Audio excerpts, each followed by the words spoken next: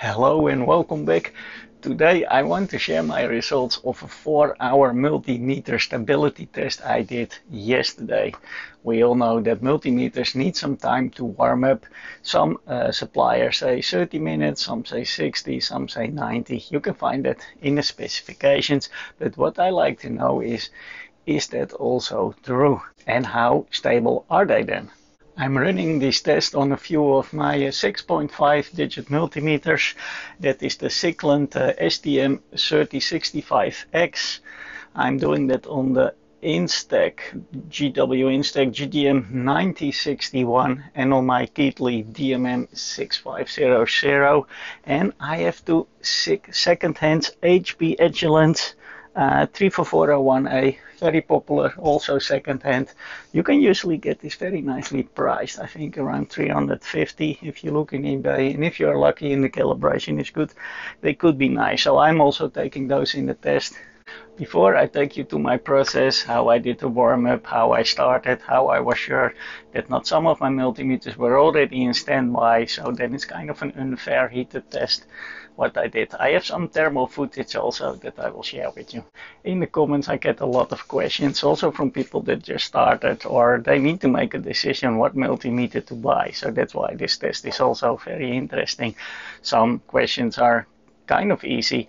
They are doubting, do I need to buy a 4.5, 5.5 or 6.5? Well, usually I say that, well, if you're doubting between 4.5 and 6.5, maybe you start first with a 4.5 or a 5.5 and then find out if you need more or not, because buying a 6.5 you need to know a little bit more, and it needs to be stable, because apparently that last digit is important. So having a stable meter is then important. So that's why this test is also interesting, because you can buy the Cyclant for around 800, 850 maybe.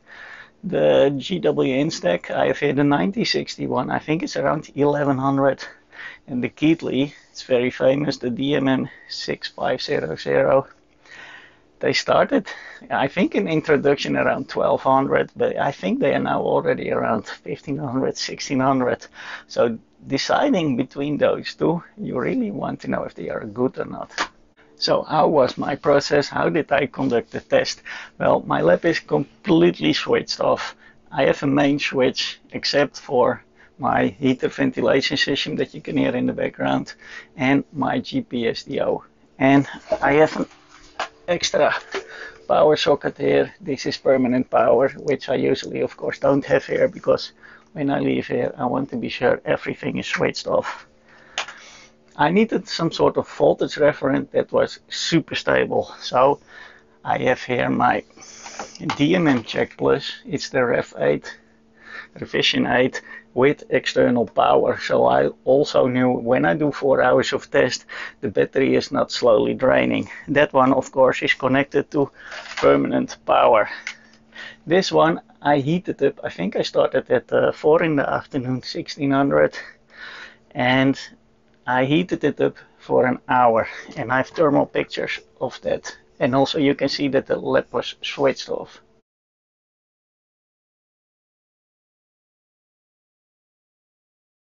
After I made the thermal picture, I thought, okay, I need something to show a clock, and because here is only the temperature, you can see that also in the time lab, because I wanted to try to keep the temperature in the lab not more than 1 degree up and down, and it's kind of difficult. I don't have air conditioning, so when it became hot, I just tried to open a little bit the window without creating a breeze, because of course that will also disturb. So but I managed to keep it within 1 degree. So after an hour passed, the DMMcheckPlus was nightly heated. They say even half an hour, but I did an hour just to be sure, and also it's nice to have the whole hour on the clock when you watch the time lapse. And then I switched on the main power of the lab. So if some multimeters had some sort of standby, it would be activated. Then I switched all the multimeters on and I checked the time on the laptop.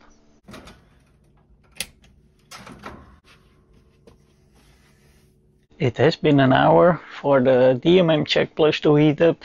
I just switched on the lab power. We can see all the lights now. They are on. I will switch the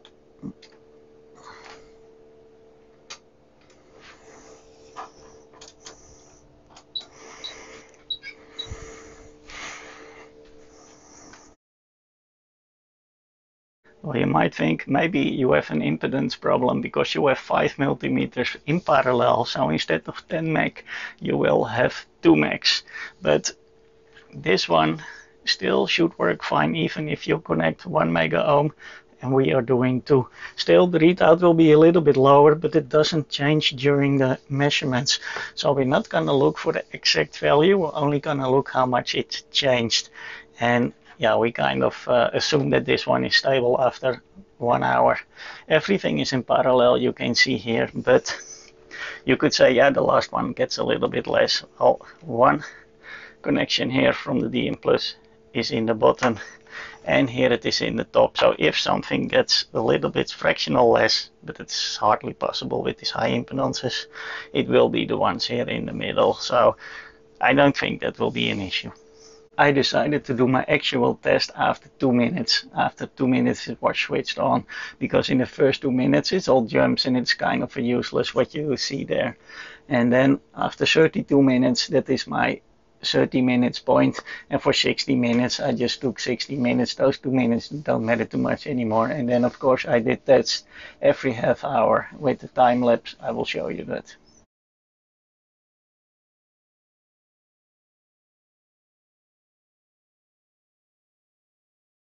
We are at 30 minutes. It seems like most of the multimeters have stabilized. I see that Echelon didn't move too much, maybe one count. I see the Keatley is still deciding if he wants to go one count up or not. Now I see that Instek suddenly went one up, but they are all around this 6.5, 6.3. Only the Echelon needs a little bit more time.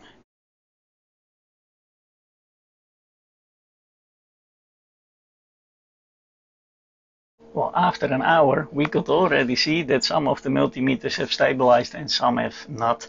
An interesting point to notice, and it's not good or bad, it's just how it is constructed, but you could see that the Echelon is slowly going down in value, while all the other multimeters are slowly going up.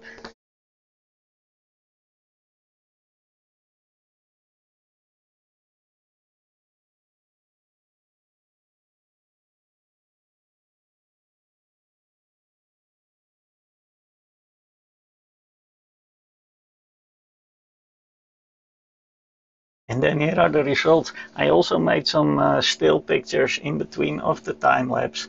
And well, as explained, I started here with the 2 minutes. We were at 21.8 when we started, and when we ended 4 hours later, we were only 1 degree higher. So I think we managed to do that well.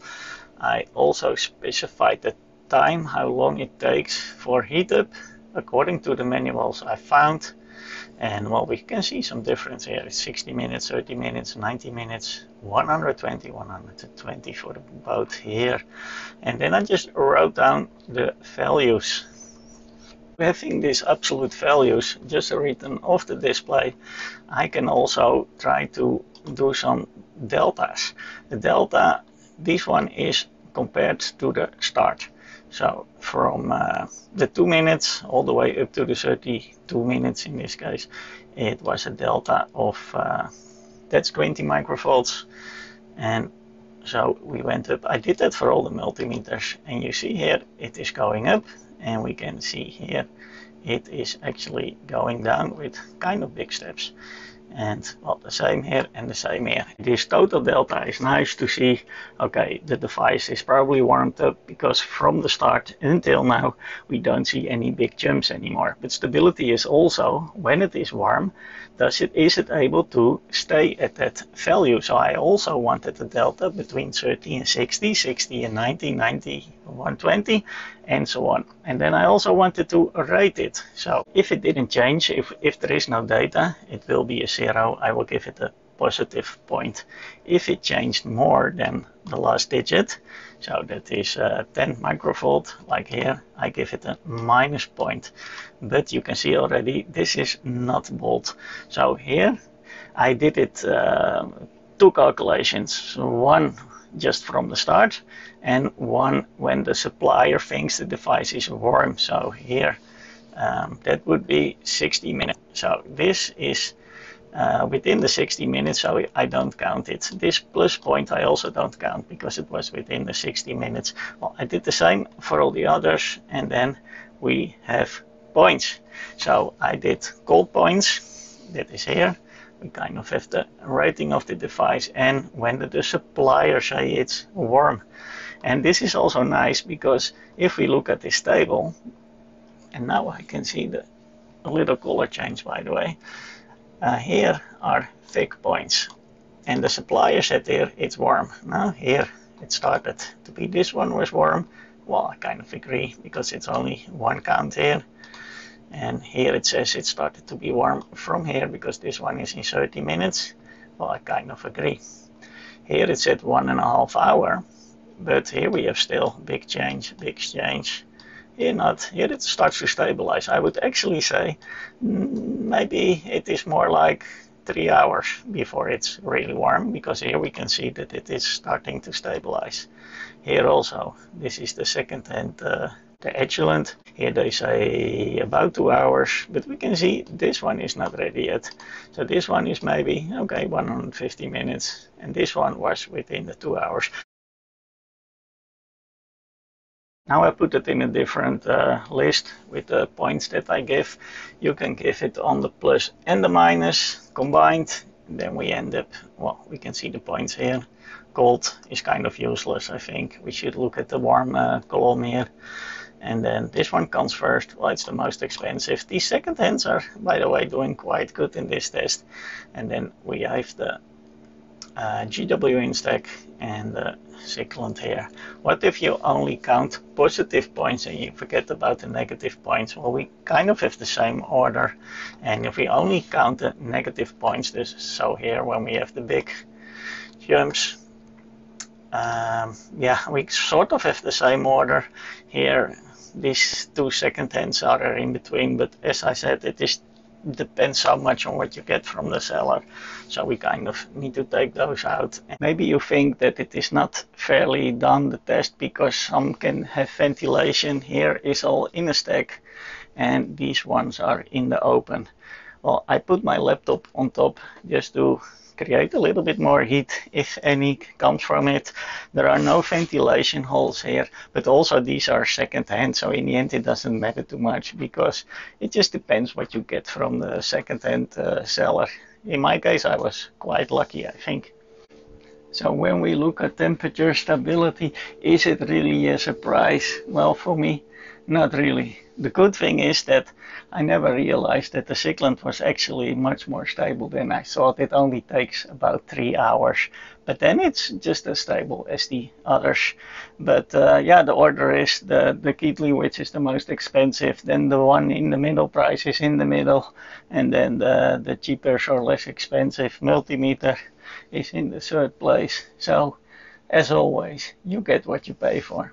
Of course, this is not the only thing you look at when buying a multimeter, because like the Keithley also has very fast sampling. It's crazy fast. It has all kinds of graphical functions. It's almost like an oscilloscope. This one has these, and this one also have very nice functions, but it is just not that high resolution, and the scan is a little bit lower. So that is also things that you might want to look at, and connectivity to the computer maybe, or other automatization stuff. So that were the results of my test. I hope it was helpful. Thank you for watching. I hope to see you next time. If you are wondering what is the DMMcheckPlus, it is this device. I leave some links in the bottom with discounts. It is a great device for testing your multimeter with the capacitors, resistors and coils, and a DC voltage, AC voltage and some current. I have a video of that as well. The thermal images were made with the P2 Pro from Thermal Master. I will have a video of this later.